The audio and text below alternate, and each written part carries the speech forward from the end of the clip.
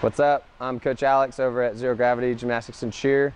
Going to be going over some fundamentals for our vaulting drills. First thing we're going to kind of focus on is breaking up the running portion, giving some arm motions, giving some leg motions, some things to simplify the biomechanics of that for the kids. So first thing I like to start with is focusing on just the arm motions. So I have them sit down in a little pike sit right here. And we've got Avery Berger, woohoo, she's a level 8, so this is super hard for her. Bend your arms. I want you to give me like 50 pumps with your arms, okay? And you can see she's got perfectly 90 degrees. She's using the biomechanics to create that bounce freeze. Okay, so you can see like when she's working that motion, she's getting that bounce up and down, and what that's kind of teaching the kids is that when that motion is happening, they're creating energy by doing it correctly. Give me 20 more. Boom, boom, boom, boom. Okay, so obviously she's keeping her midsection really tight. She's got legs tight, squeezing bottom. That's just kind of helping her create that rhythm. Some kids are going to struggle with it on the floor, so we'll move them up to the trampoline. And obviously this gets a little bit more silly and a little bit more fun, but same thing, a little slower motion and get a little bigger bounce. And you can see how slowing it down, making it simpler for the kid is going to help them understand that motion. And again, they're not really going to understand it. They're just their body will kind of learn naturally that that motion creates power, creates energy. So again, it's something fun for them to do, especially on the trampoline. Get the little ones doing it, and it's pretty effective for getting that arm motion. So again, breaking up the arm motion away from the legs, and then we'll bring them over to the runway. Come here. And just start on the little white line. And so then we'll move to the leg work. And again, the little ones aren't going to be able to work the arms as perfectly with the legs, so we kind of break it up. We'll have them do just the leg work. So go hands on the hips and butt kick all the way down.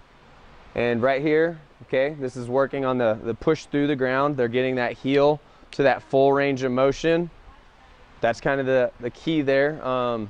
Again, they're getting lots of repetitions in. It's not about speed. I don't want them going quickly across the one way. Go again. It's about getting the repetition and focusing on staying on the balls of the feet, working the plyometrics, getting that heel all the way up to that booty. Very good.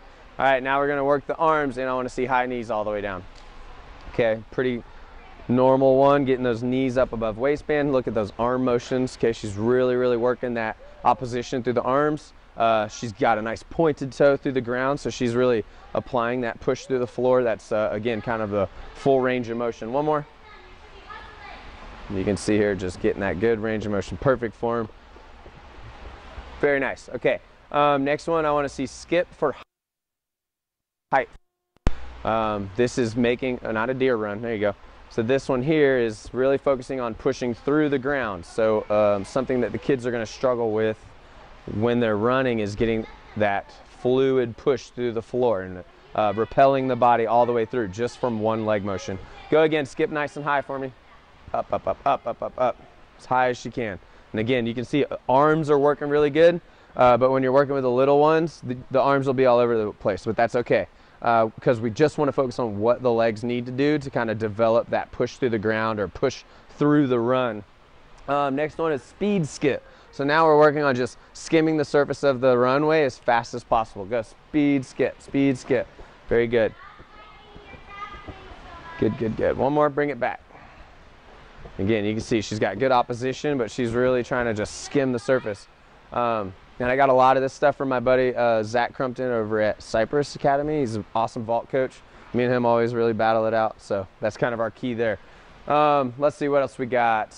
And if we can get a little bit more advanced, like say you're running an older age group, something that they might be able to do, you can kind of mix the two. So give me a skip run.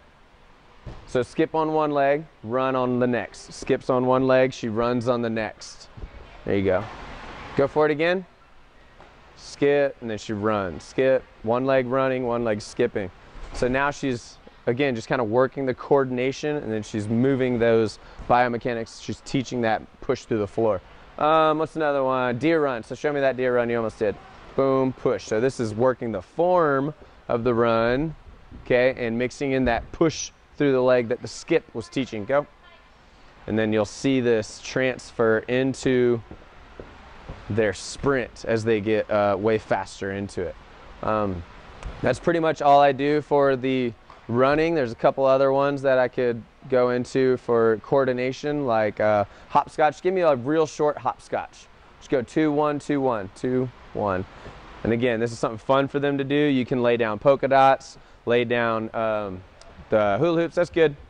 And again, it's just kind of working the footwork, and it's helping build the biomechanics of the fast run and the coordination that they're going to need for good running. So that's the running part.